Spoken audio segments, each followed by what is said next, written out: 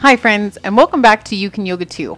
Today we're going to be focused on finding more strength for down dog. Now, in most yoga classes, they're like, down dog's a resting pose, but especially when you're new, it really doesn't feel that restful.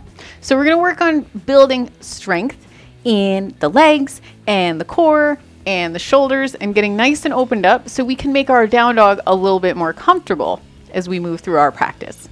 So let's get started on our backs in our constructive rest pose. So both feet on the floor. You're going to scoot your butt down towards your heels and then holding on to the back of the legs, you're going to roll down. And we'll take 3 breaths here. So bring one hand to the belly and one hand to the heart. Seeing if you can move the hand on the belly. Take a big inhale, fill up.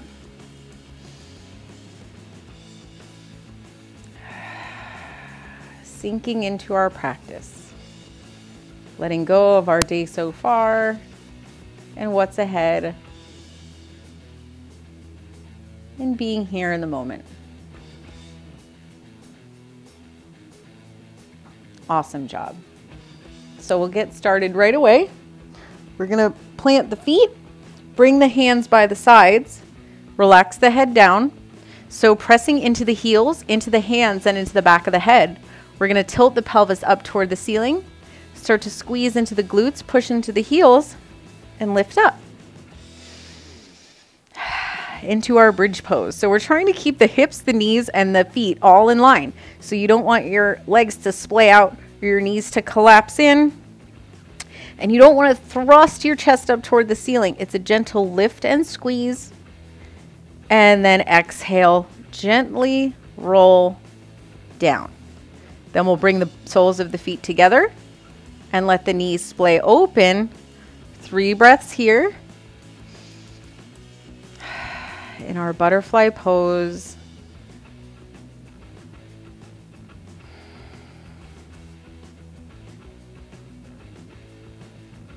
And then bringing the knees back together. You can even use your hands to help your legs. And we're going to take that block. If you don't have your block, you can use a little rolled up towel. You can use all sorts of stuff. Check out my Props 101 video for homemade prop ideas. You're going to take that block and squeeze it between your thighs. Squeeze it like you mean it. And we're going to come back up into that bridge pose. So tilting the pelvis up, we press into the hands and feet. Reach the chest toward the chin and the chin toward the sky. And then squeeze that block with your legs. So this is one of those little training wheels that I like to use to train our legs and hips for the proper alignment in bridge pose. So when you put the block in there, you know that your knees and your feet and your hips are going in the right direction and working hard. Take one more inhale up to squeeze, and then slow as you can, roll it back down, and then take the block out, bring it to the side. We're going to squeeze the knees into the chest here. So you can make little circles or rock side to side, just loosening up the low back a little bit. Give it a nice big squeeze. Make yourself into a little tiny ball. And then rolling off to the side, we're going to use our arms to press up to sit. Bring the feet out in front of you. We're going to hold on to the backs of the thighs, coming into Navasana, our little modified boat pose. So we're going to roll the shoulders back, keeping the feet planted, and then gently lean back until you feel your core light up. So a lot of people lean back and then they start to turtle, the shoulders come up and the spine rounds. This is not where we want to be. We want to keep the spine straight. We want to keep the belly in and then lean back from there. So only go back as far as you can without turtling. If you turtle, you got to come up a little bit. Nice puffy chest. If you're feeling real froggy today, you can even let go. Woo. And if you hate it, you can come back. So really warming up that core. One more big breath in. And then exhale, come up. Just fold over the legs for a second, take a breath. And then we'll come to our easy seated pose. So of course I'm a yoga teacher, so it's comfortable for me to sit like this. If it's not comfortable for you to sit like this, you sit how you want to sit. We're going to do a few little neck rolls here. Actually, let's do a couple shoulder rolls first. So up and down. Keep checking in with your breath. Check in with the body. Check in with the mind. Did the mind wander off to your grocery list, or is it still here with you on the mat? And then we'll bring the left ear to the left shoulder. Bring it around to the right shoulder. Just like that. Little half circles. Feels so good. Breathe into it. Breathe into those tense little knot spots.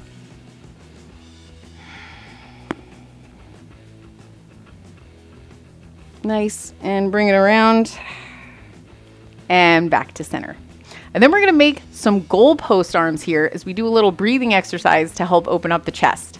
So we're going to inhale, pull those hands back, and then exhale, round, pull the belly in gently, and bring the elbows together. So inhale, open it up, pull those elbows back, squeeze the shoulder blades together, and then exhale, bring it in and round. Inhale, open. Exhale, close. Inhale, open. Exhale, close. Awesome job. One more time. Inhale, open. Exhale, close. Awesome. And then bring the hands to the thighs, and we're going to come up to a kneeling pose. So a little thunderbolt, but modified, so we're going to tuck the toes under to stretch through the feet. So we need nice stretchy feet for our down dog. So we're going to tuck those toes under and sit back on the heels. So this does not feel awesome, but it's a really good stretch for the feet. And if you need breaks at any point, just come up, take a little break, and then sit back down. Remember, breaks are encouraged in yoga, so take them when you need them. We're going to bring the fingertips to the tops of the shoulders, and then we're just going to make circles. We're going to make little circles, and then the circles are going to get bigger. So sitting up nice and tall, don't lose that length in the spine. Make the circle a little bigger. So you're gradually making them bigger. Mine sound like an old-timey coffee grinder. If yours do too, that's okay. And then we'll do the same thing in the other direction. So little circles, gradually growing into bigger circles. Keep breathing. Keep going. On your next inhale, we're going to reach the hands up tall, and then exhale, bring the hands forward to the mat, and just kick it out. Nice job. And we're going to come into our cat and cow pose. So making sure that the wrists are right underneath the shoulders and the knees are under the hips. We're going to inhale, pull the hands back, pull the belly long, look up, and exhale, press the floor away, round, arching the spine, tuck the chin. Beautiful. Inhale, stretch the belly long, pull back on the hands, energetically tilt the tailbone up. Press the floor away like every angry Halloween kitty cat you've ever seen. Arch the spine. And inhale. Back into your cow pose. And then on your exhale, we'll come back to our neutral tabletop pose. And we're going to take a little thread the needle. So we're going to start on the left side. So we're going to inhale that left arm up. And then on your exhale, just like it sounds, we're going to thread it under that right hand. Reach forward. Left shoulder comes down to the mat. Left ear comes to the mat. Using that right hand for support. Trying to shift the weight evenly between both knees. And if you're crunched up in the neck here, make sure you shift your hips back closer to your bum.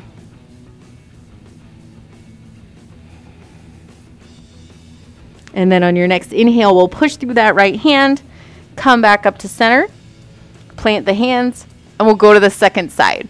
So inhale that right arm up, and exhale, scoop, reach, and extend, coming down on the right ear and the right shoulder.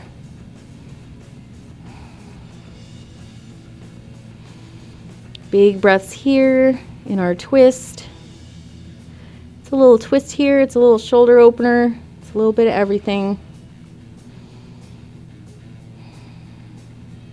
And then on your next inhale, we'll push through that left hand, coming back up to our tabletop pose.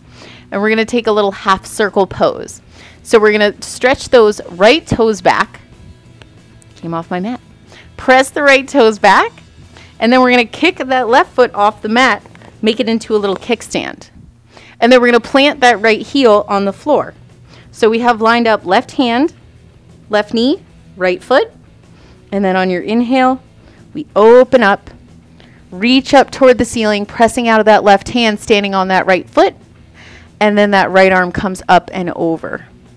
So really kick that left foot out, because that's what's going to support you in this pose.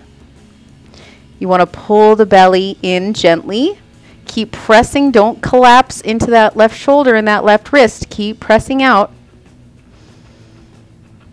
Big breath into the side body. And exhale, we dismantle. So right hand comes down, right knee comes down, back to center. And then just quickly, we're going to flip that left wrist over. So the back of the hand is on the mat. The arm is straight. Little wrist stretch here. There's a lot of weight and pressure in our wrists in our downward dog pose. So we want to make sure that they're warmed up and stretched. And then shake it out. And then we'll go to the other side. So now we'll kick those right toes off the mat. Press the left toes out long.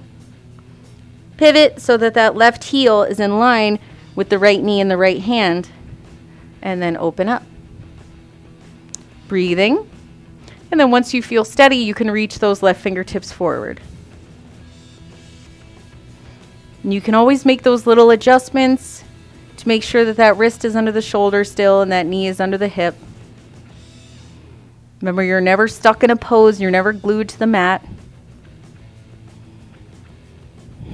One more big breath into lengthen. And then exhale, left hand comes down. The feet come in. And we're back in our tabletop pose. And we're going to flip that right wrist over. So the palm is facing up and the fingers are pointing toward you. Big breaths here.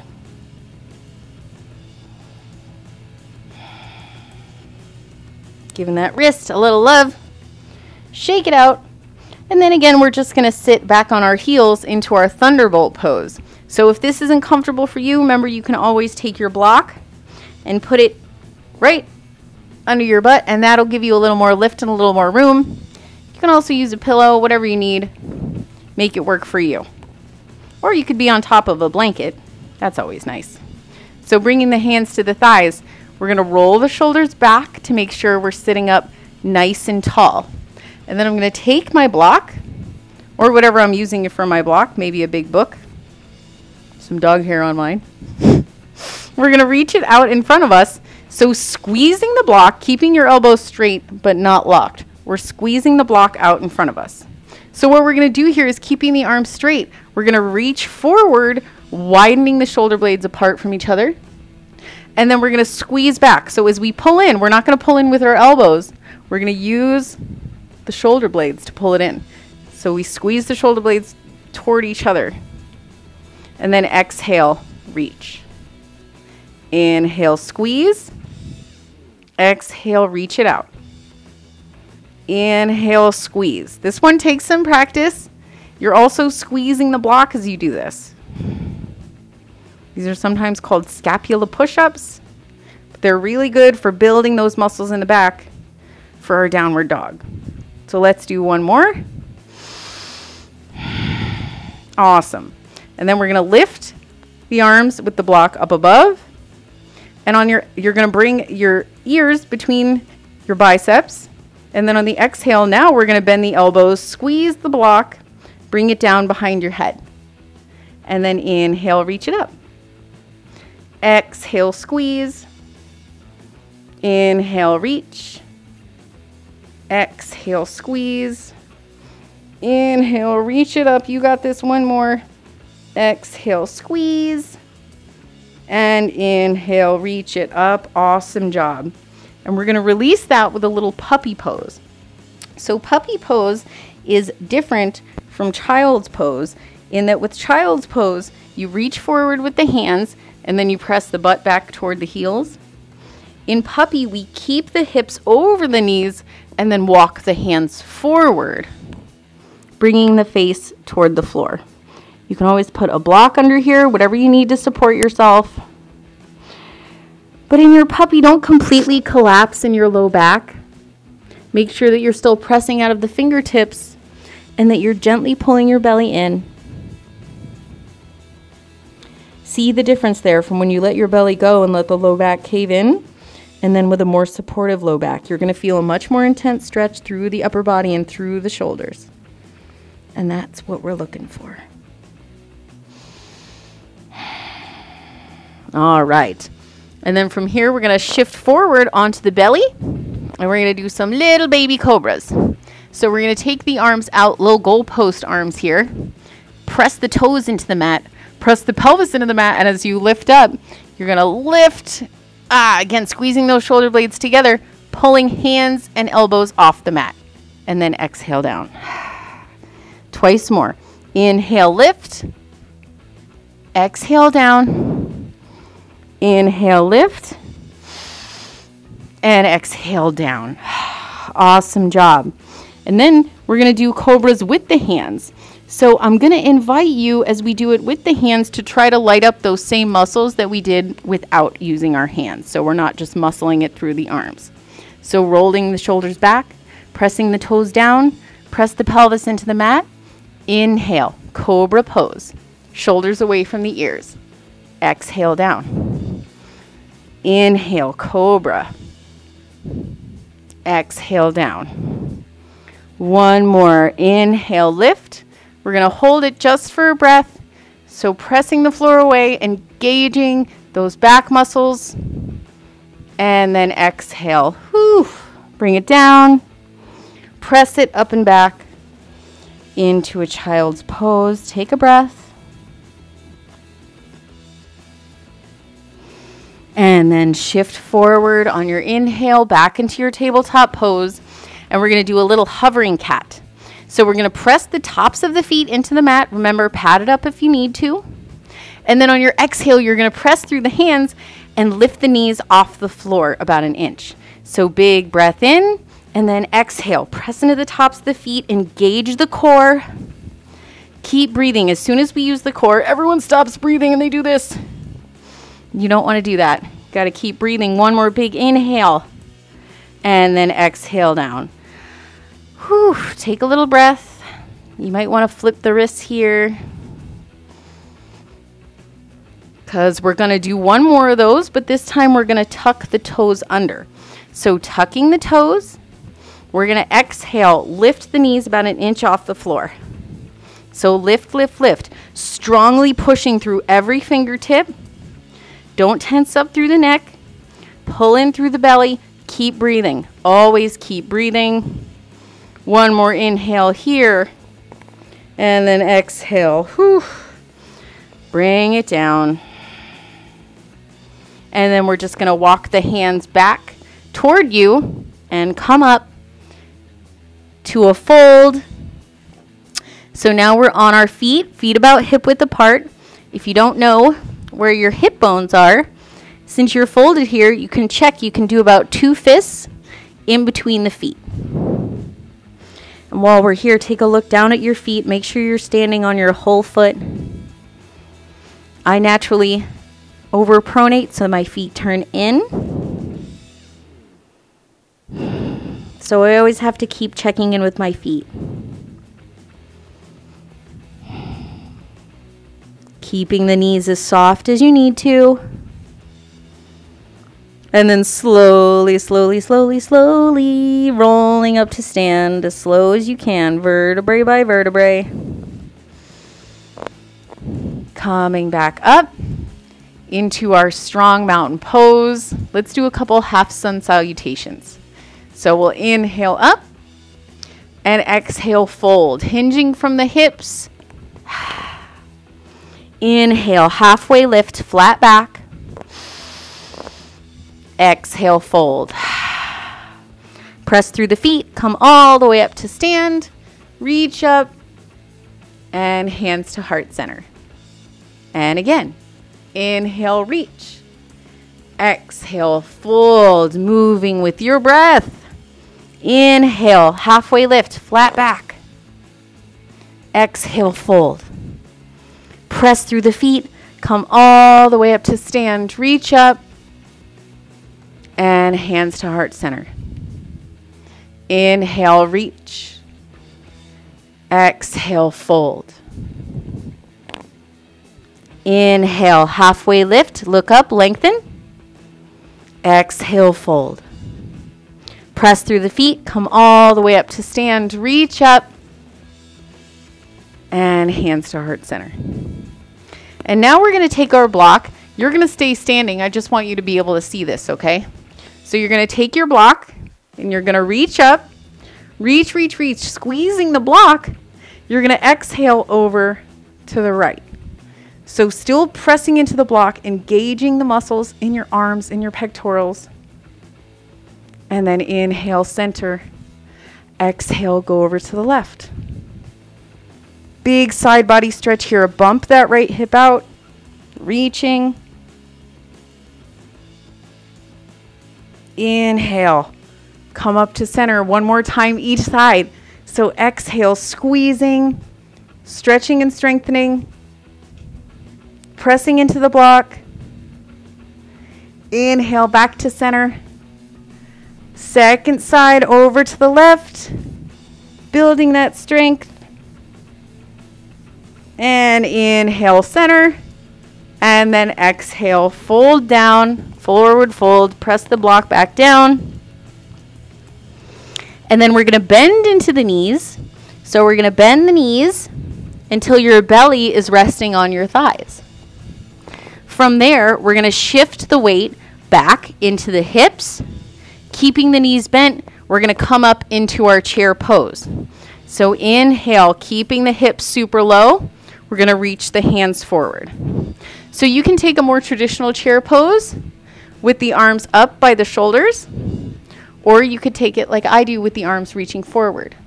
We just want to make sure the belly is in, the spine is nice and long, and that weight is in the heels. Inhale, reach forward. Exhale, airplane the arms. Inhale, forward. Exhale, airplane. Squeeze the shoulder blades together. Reach the backs of the hands up toward the ceiling.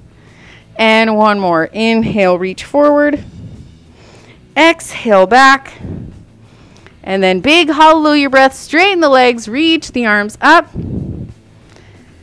And hands to heart center. Awesome job. And then from here, we're going to come into our cow face pose arms. So you're going to open your arms nice and wide. I'm going to come down here again so you can see my arms. So keeping the arms nice and wide, we're going to bring that left hand up, bend the left elbow, bringing it to the middle of the back. Right thumb turns down toward the floor. We reach the right fingertips back and wiggle them toward the left fingertips. So you can grab a strap here if your fingertips don't touch, or you can just hold on to the back of your shirt. This is how I like to do it. So the important thing here too is that you're not, say you wiggle and you hook your fingers, right? And then your neck is all bunched up like this. Your chest is all puffed out like this. And this is not what we want. You want to let go of the hands so that this left elbow can come back and you still have room in your neck. So don't force it by hooking those fingers if you're going to get all jumbly up like this, because then you're not going to get all the good benefits of the pose. So keeping the neck open, keeping the chest open. One more big breath, and then let it go. Shake it out, and then we'll go to the other side. So reach the right hand up, bring the right hand to the middle of the back, reach the left arm out, turn that left thumb down, and then sweep it to the middle of the back. Wiggling toward the fingertips. Oh, I reached them on this one. Sometimes we always have a tight side. Call it a bad side. It's not bad. It's just probably a little tighter than the other side. Big breaths in here, opening up the shoulders. Awesome job. And then let that go, shake it out. And then we're going to do a little back bend, bringing the hands to the low back. You can also use little fists here if you have sore wrists, or you can turn the fingertips out. So as we do this, we want to press down on our sacrum. So pressing down, we want to squeeze into the glutes, and we're going to squeeze the shoulder blades toward each other like they love each other, like they're trying to kiss. Those elbows, they just love each other. And then gently, we're going to start to press in and down as we lean back and look up. So breathe here. Keep squeezing those elbows toward each other. Keep the glutes strong to protect the low back. You want to play with your edge here, but don't go past it. If you feel any actual pain, come out of it. And now we're all going to come out of it. Back to center. And then just exhale forward over the legs. And one more little shoulder opener here. We're going to reach the arms back and take a bind. So we're going to interlace the fingers or hook thumbs. And then extend the fists away from the tailbone. Making sure not to lock the joints out. So keeping the elbows soft. Keeping the knees soft, reaching those hands up and over.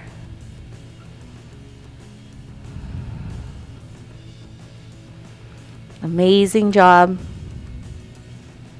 And then we'll bring the hands down to the mat.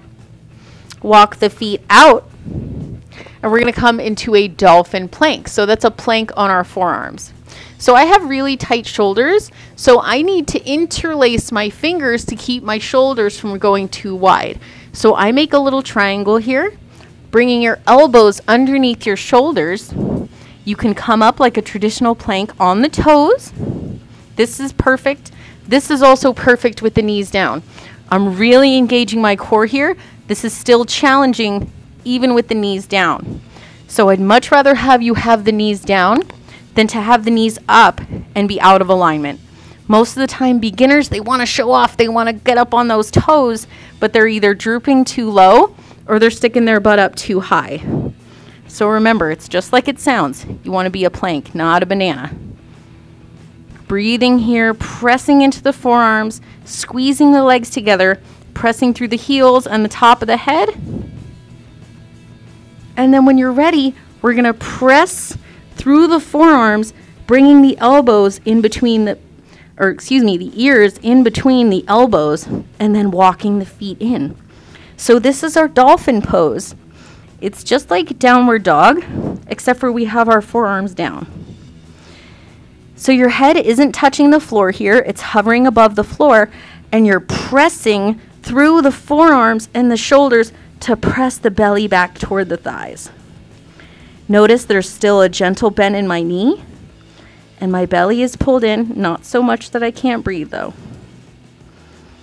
This is a really strong pose. You're almost done. You're doing so awesome. And then exhale, bring the knees down, press the hips back toward the heels, child's pose.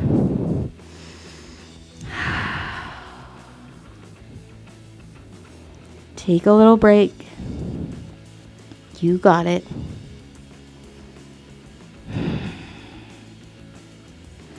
And then we'll come up to our downward facing dog. So pulling up into your tabletop pose, you're going to walk the hands about a handprint forward. Grip into the mat with all 10 fingertips. Externally rotate so I can see those little elbow pits are shining toward the front of the mat. And then we tuck the toes, and just like we did with our warm-up, we lift the knees up, and then we press the hips up and back into our downward dog. If you need help with your downward dog and your alignment, please check out my yoga fundamentals. I think number 2 is downward dog. And then when you get into your down dog, feel into it. We're going to breathe here. So stretching long through the spine, and just notice. Notice maybe what's different. Do you feel a little more opened up? Do you feel a little stronger in those places that you need strength? for this pose. Letting the energy come up through the hands to the tailbone and back down through the feet. One more big breath in. And then exhale, we'll bring the knees down. Amazing job. And then we're just going to come onto our backs. So flipping it over, rolling it down. And then before we close today, we're just going to do a few yogi bicycles. I know I hate working my core too. It's hard, but it's really necessary to give us those nice, strong asana yoga poses. So we'll bring the knees in. We'll bring the hands back behind the head. On the inhale, you're going to lift up through the shoulders. And then on the exhale, you're going to twist. That right knee is going to go toward the left knee. The right leg is going to come out. Inhale, come back to center. Exhale, left elbow to right knee. And as you can hear, my voice is shaking. It's really hard to talk, and sometimes it's difficult to breathe when we're working our core. But please promise me that you'll keep breathing. Remember, in yoga, that's always the most important thing. So keep going, activating that core. Moving with the breath. One more each side. You got this. And bring the knees into the chest. One more big squeeze. And then bring the feet down to the mat. And then we'll take the feet as wide as the mat. Let your hands flop open. We'll just do a few windshield wipers here. So exhaling, let the knees flop to the right. Inhale to center, let them flop to the left. Inhale to center, flop to the right. Inhale to center, flop to the left. And as they flop from side to side, your legs are going to get a little straighter and a little straighter and a little straighter, until you come into your Shavasana pose. So please don't skip Savasana. I know I say it in every one of these videos, but it's really important. I was always one of those people who jumped up and ran away before Shavasana, but you're not getting the full benefits of your practice unless you stay and sit with it. And I know that people are busy and we have things to do, but you have 2 minutes for yourself. So extend the legs long. You can stay here as long as you like, closing the eyes, melting into the mat, relaxing everything. Keep practicing this video, and in no time you will have a stronger, more balanced, deeper downward dog pose.